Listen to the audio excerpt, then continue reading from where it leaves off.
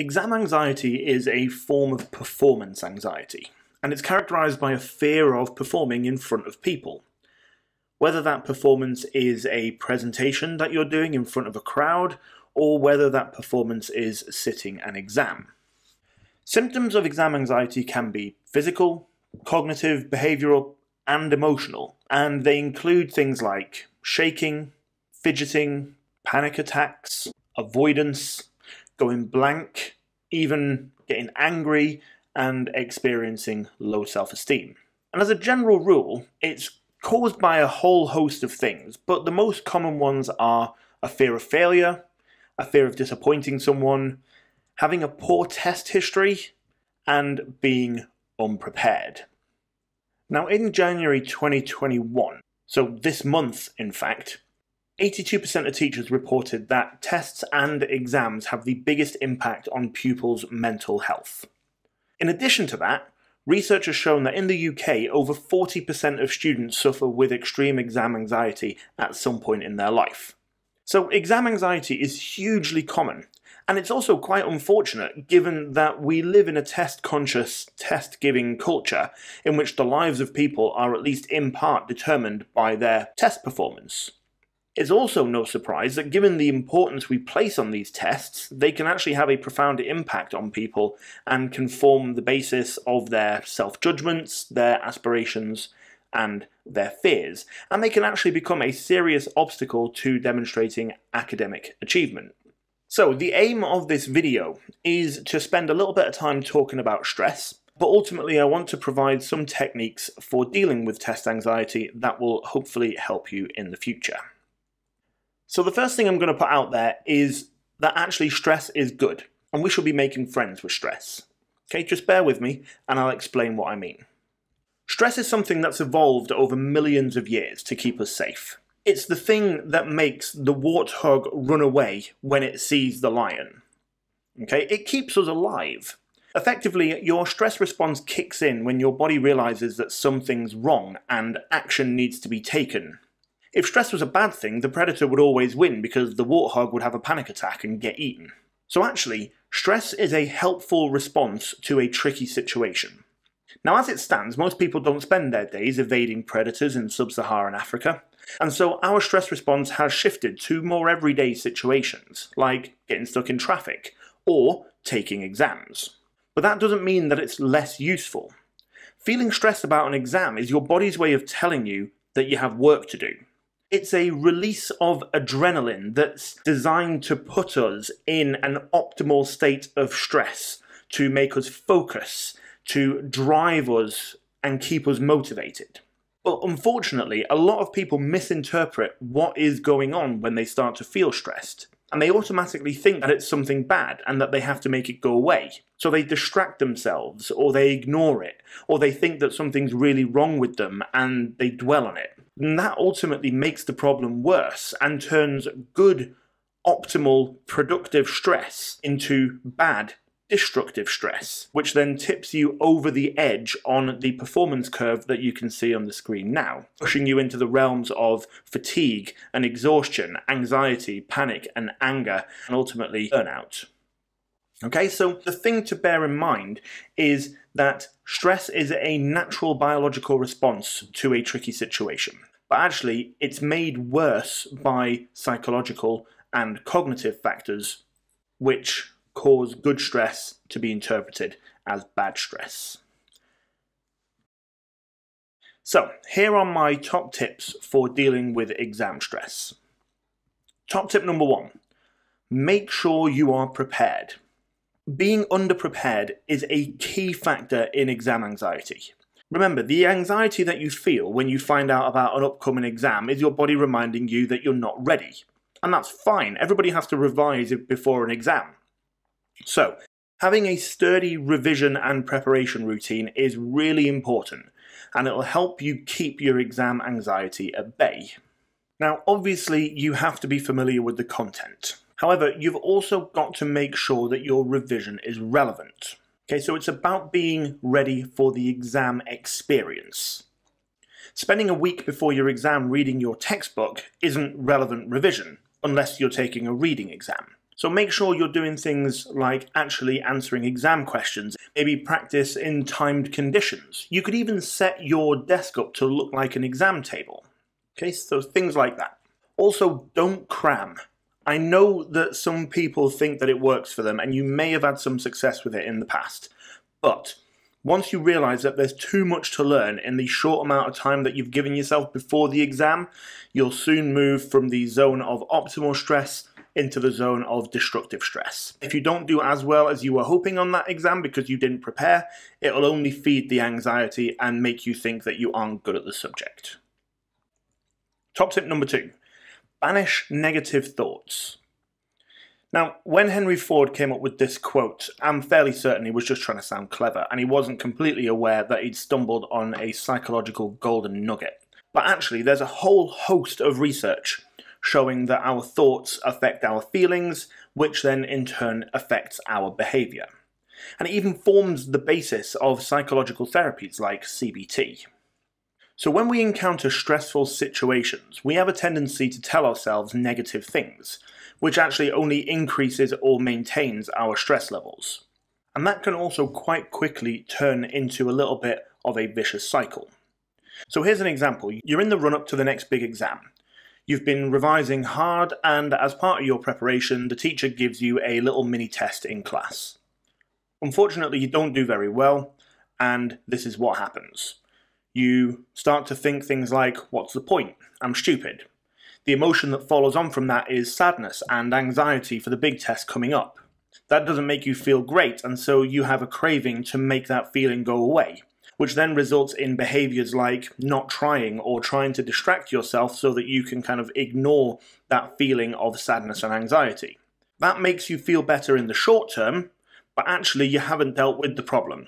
And so the test comes back round and you get a bad result, and that then reinforces the thought process. Now this process can be both negative and positive. So actually you could change this thought process into something like this. Same situation, you get a bad result in the test, and then your thought is, this is good to know, I better go back over that. The emotion is, you feel encouraged, you feel positive, and you feel like you're going to be more prepared. That's a good feeling, so you want to maintain it. The behaviour then that comes from that is you get stuck into the bits that you got wrong.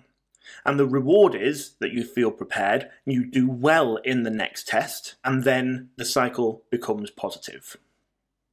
So, what I would like to suggest is that you start to identify your negative thoughts and try and replace them with more positive ones. So here are some examples. Instead of thinking, I can't do this, start thinking, I can do this. I didn't revise hard enough. I have always worked hard enough. I always do badly in exams. Past exams do not reflect my ability, and so on and so on. Find some time in your day to practice positive thinking. Stand in front of a mirror in your bedroom and say these things to yourself. I can do this. I've revised a lot. If I make mistakes, it's not the end of the world. I am ready. I am awesome, and so on. Okay? It's not going to be easy at first, and you'll probably feel a little bit silly doing it. But if you can do it every single day, then it will have a massive impact on A, the way that you feel, and B, your behaviours as well. Top tip number 3 is visualization. So visualization is a technique used in psychology. Put simply, it's the process of creating a mental image of what you want to achieve and the emotions that go with it. So visualization can help you prepare for an exam because it can take away some of the unknowns that can cause your anxiety to spike, and it can help you prepare for the majority of eventualities. Effectively, if you imagine that you're going to fail, then you increase your chances of doing so. And I imagine most people can think of a time when that has actually happened to them. So we're going to attempt to do the opposite. So spend a couple of minutes every evening in the run-up to an exam in a quiet room doing something like this. Now, I'll give you an example. Picture yourself walking into the classroom or exam hall with a smile on your face. Focus on your own sense of confidence and block out all of the stress of the other test takers around you. Visualize yourself sitting down, taking a deep breath, quieting your mind, and hearing the exam invigilator saying, "You can start." Visualize yourself opening up the exam, looking at the first question, and confidently working your way through. Also, and this is an important bit, spend some time visualizing a difficult situation. Perhaps an essay question that you're not sure how to answer. Imagine taking some breaths, feeling calm, and coming up with a plan to work through the answer with the stuff that you do know. Finally, visualize walking out of the exam at the end and feeling happy and proud. Not only that you've made it through without panicking, but also in the knowledge that you've done more than enough to do well. Now, it sounds like a lot, but actually you can do that whole thing in just a couple of minutes every night. And again, it's going to take a little bit of practice to do, but it will be worth it. Because what will happen is, when you get round to your exam, you'll walk in and it'll all feel really familiar, like you've been there 1,000 times before. It'll be calming and it will boost your confidence as well. You'll be able to block out all of the stress of the other people. And of course, if you end up facing an essay question that you've got no idea how to answer, rather than let the anxiety set in, you'll know that you can take deep breaths, just like you practiced when you were visualizing it. You can calm yourself and you can come up with a plan of how to answer it, again, because you've practiced doing just that and you've visualized what it is that you're going to do. And then you'll walk out at the end feeling just like you practiced feeling, like you've done more than enough to pass, and chances are, when you get your result, you will be pleasantly surprised. Okay, so this is a change in mindset that can have a knock-on effect on your feelings, your behaviors, and your habits, and it's a really, really, really effective tool to combat exam anxiety. Top tip number 4 is breathe. Okay, now I love this quote that's on the screen now. It came from Fritz Perls, a psychiatrist and the founder of Gestalt therapy. Now, breathing is one of the most effective ways of controlling your anxiety. I'll try not to get too biological here, but this is why. If we were to have a look inside the body of somebody who is afraid and anxious, and then compare it to the inside of a body of somebody who is excited and exhilarated, we wouldn't be able to tell the difference. The very same hormones and the very same mechanisms that produce excitement also produce fear. And it's actually the way that those things are interpreted by the mind that produces the end response. So, when you get into a situation and you start to feel that familiar stress response kicking in, and you can feel, amongst other things, your breathing becoming quite rapid, that's your brain telling your lungs and the rest of your body to get ready because something's about to happen. Now, the good thing is that your lungs aren't passive in this relationship. And if you can take some really deep breaths, you can communicate to your brain that actually everything's okay.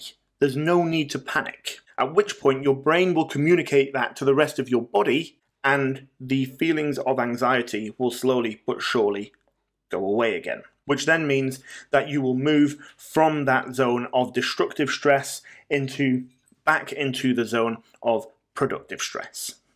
Okay, so some little tips then for breathing. Make sure you are taking deep breaths in through your nose and out through your mouth. It helps to slightly purse your lips on the way out as well. Another nice one to do is breathe in for 3 seconds, hold it for 3 seconds, and then breathe out for 3 seconds. Okay, and as you kind of do it more and more, you might want to extend it to 4 seconds or even 5 seconds. You can also combine your breathing with some of your other techniques, like visualization. So you could use the visualization technique to think of your happy place. And then you could combine your breathing with the visualization of your happy place, which then, again, could reduce the amount of stress that you're experiencing. Okay, so that's just another way in which you could control your exam anxiety. Now, I've said this before, but all of these things are going to be new things for you. Okay, so it's always going to take a little bit of effort and a little bit of work to start a new routine like this. Okay, so some of these things will work for you, some of them might not work for you, and that's okay, but you need to make sure that you give them a good try.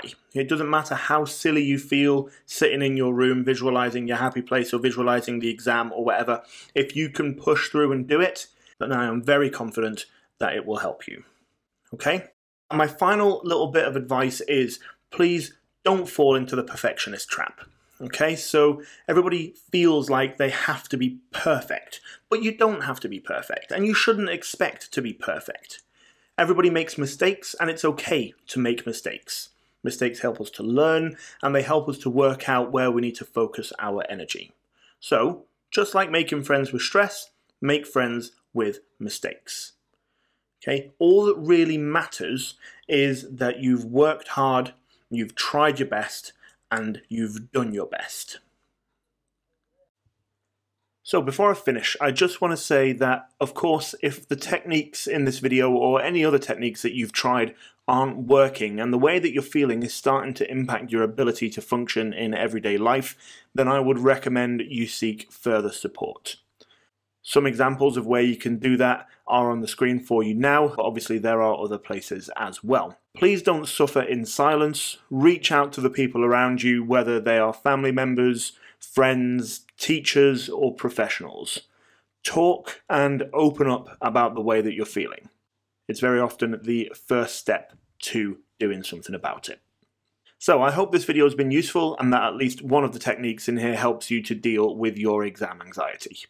Thank you very much for listening, and remember, you can do it. Thank you.